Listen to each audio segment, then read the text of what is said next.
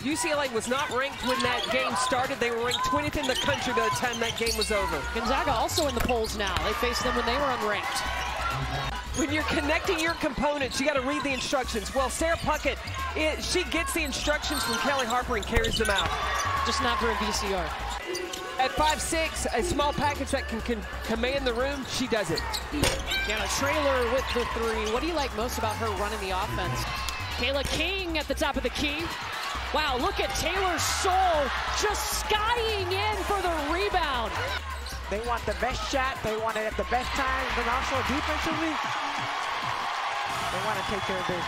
Liz Kitley just stuffed by Tamari Key. Jordan Horston, what a move! Georgia Amore, fresh off a triple-double in her last outing.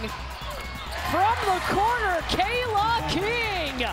Early on in her career, she used to melt into the screen. So as a team, he felt like they were doing a much better job. King! From deep, that's a 10-0 run for Virginia Tech. Stay with us until we hit that 3:15 mark. Oh, Tamari King could have gotten away with an offensive foul, but Kelly Harper has to love how physical.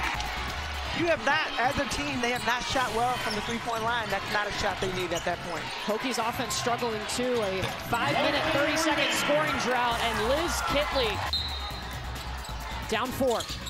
Tennessee with one timeout. Looking for Horston. He got it back at the elbow. Jordan Horston.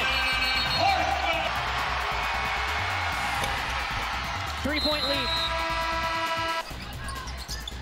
Strickland with the baseball pass into Horston, and the shot was tipped. Virginia Tech's third win over an SEC team this year. And what a great finish. Virginia Tech